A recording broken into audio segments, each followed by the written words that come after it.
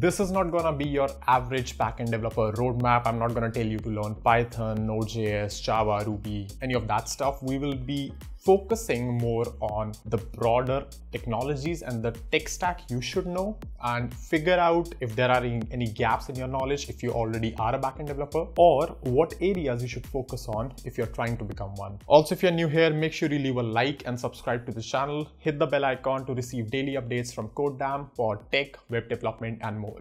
Let's go. This video is a part of codedamm's t-shirt giveaway program for the month. If you want to take part and win an amazing codedammn t-shirt, all you have to do is leave a comment on this video about what you think, and that's it. You are eligible. If your comment gets a heart from codedammn, you will win a t-shirt for absolutely free. All right, let's start with the list of very important topics which as a backend developer you should absolutely know. The first one, which probably nobody expects, is HTTP.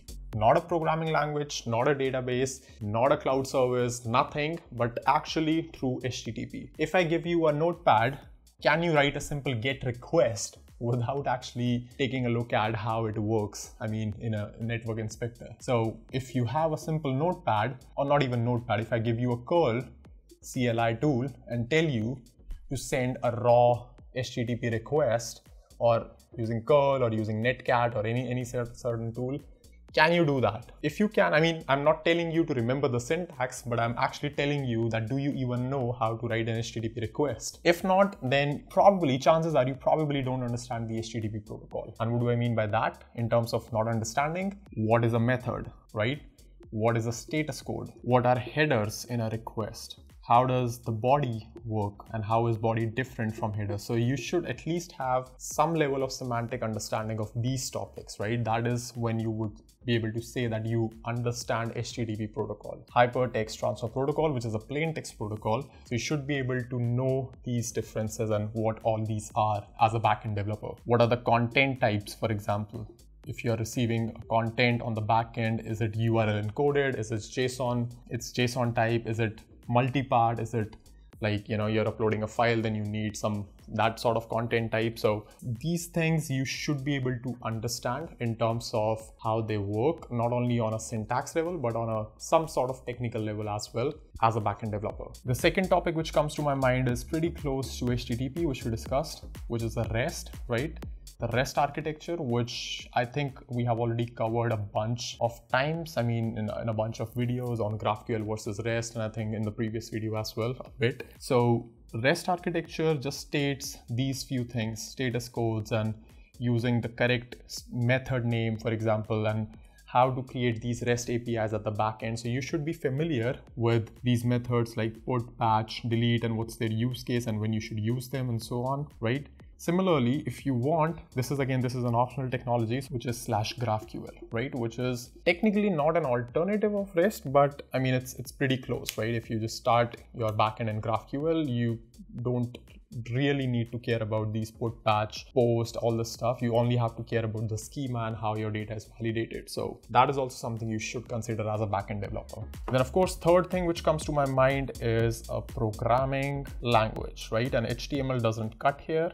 Unfortunately, this has to be a Turing complete language which you can run on a server, right? So obviously I'm not here to promote Node.js or Python or any other language. You can pick up any language you want. There are so many in the market at the moment. Rust, Node, Python, every single language works, right? There is no bad popular language. If a language is popular, it is probably has some good use cases. Pick up a language and try to connect your language basics to the HTTP protocol, right? Writing a hello world program in Node.js or a print program in Python or a hello world in Rust is not going to teach you how to create HTTP servers. That is a whole another game, because writing HTTP servers essentially means opening sockets on your operating system, right? So you need to have a bit of networking knowledge as well, which brings me to my next point, which is to actually know about networking and Linux fundamentals, which actually networking comes under Linux fundamentals itself.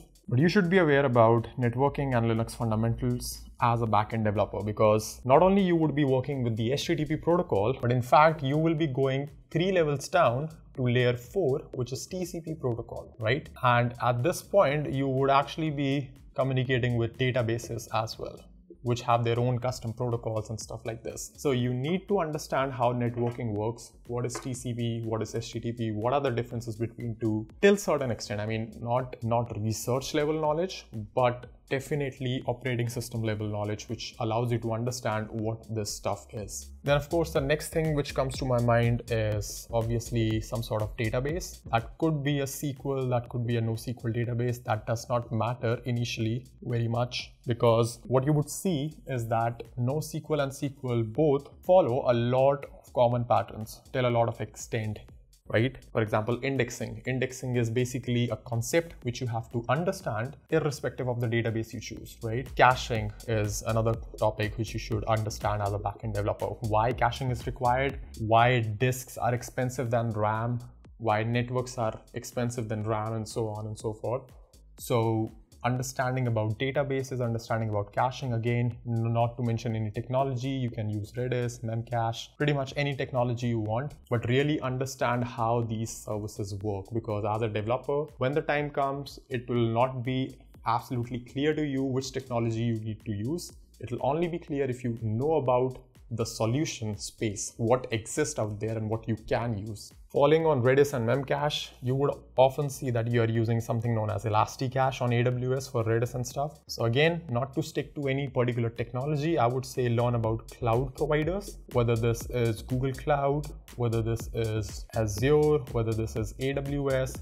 Pick any one which gives you maximum free credits, or you can jump between them as well. But I would say just pick any one and try to embed yourself into that ecosystem, right? This embedding inside of ecosystem is important because fortunately or unfortunately, a bunch of them do have some proprietary technologies which results in a vendor lock-in, but also helps you do a lot of things faster, right? So you do want to have that, especially at a smaller stage. It's fine, it's okay to be vendor locked in. But yeah, I mean, I would say like, especially when you're learning, try to use these cloud provider services at scale. For example, I would say S3 is very well a vendor lock-in solution because they don't charge you anything for uploading to it, but they have massive data transfer charges if you are downloading from S3. So things like these, right? So this is fine if you're doing it at a small scale, but you might want to reconsider, or just see what you want to do if you are having a lot of data transfer, right? So, but anyway, the bigger point here is that you should pick a cloud provider and try to explore what all is possible, right? So instead of using Redis on EC2 and managing yourself, try to use a managed service. Instead of using a NAT gateway on an EC2, try to use a managed NAT on, maybe not, because NATs are ridiculously expensive on AWS, but for other services like S3, it makes sense to try these services out. Number 8, and probably the most important thing which most people never mention, is web security. And I made a video on this a few days back on top 5 things you should consider when you're doing web security. And web security is like the most important thing, I would say. Like, even if you skip cloud providers, even if you skip caching, even if you skip DB, even if you skip all this knowledge, which kind of is lame because that will be a prerequisite for web security, this is the rock star. If you're creating a vulnerable server or if you're creating a vulnerable application, you just put everything at risk, right? Whatever you're doing, especially the database layer, because code layer is not so fancy, right? The actual data, which the user data is, the user stuff is, that is the value, right? Anyone can code pretty much. I mean, in today's time, if you give a bunch of computer science engineers from a college graduate to recreate Facebook, they could do that. But the data which Facebook has, that has value. And if you're writing bad code at an application layer, that what we discussed in that video, if you're writing a bad code on the business layer or the logic layer, you pretty much are writing bad code for the world, which enables you for all sorts of attacks and data leaks and stuff. I mean, this gets messy. So you don't want to be writing SQL injections and, that sort of code. So make sure you spend a lot of time on web security and stuff and understand how and what are the common practices and best practices in web security. I would probably put number 9 and number 10 in optional. So you can learn it if you want. Containerization. And number 10, testing. Well, you can say they are optional, maybe not. Maybe you are someone who thinks that testing is super important. I do feel that is important, but I mean, you can, just live a little without testing and containerization as well till a certain extent. So these are more high-level production practices. But yeah, I mean, for containerization, again, not to mention any technologies, but Kubernetes is an overkill for most things, I believe, honestly. Docker is beautiful. You can use Docker for containerization. For testing, I would say pretty much the usual, the standard stuff, right? For backend, you could probably spin up a jest configuration with some API testing or, Postman-based testing as well. Some people do that. I don't have a lot of experience with Postman. But yeah, I mean, you can play around with these two technologies, but the crux, the meat of the thing are these rest of the 8 things, which are super important, I think, as a backend developer. So these were top 10 broader topics I believe are super important for you as a backend developer. And if you're missing out on any of these areas at the moment, I would say take out some time and figure out what that area is and try to learn on that. Learn more about that. So that is all for this video. If you liked it, make sure you leave a like, subscribe to the channel, do the comment, you know the drill. So that is all for this one. I'm gonna see you in the next video really soon.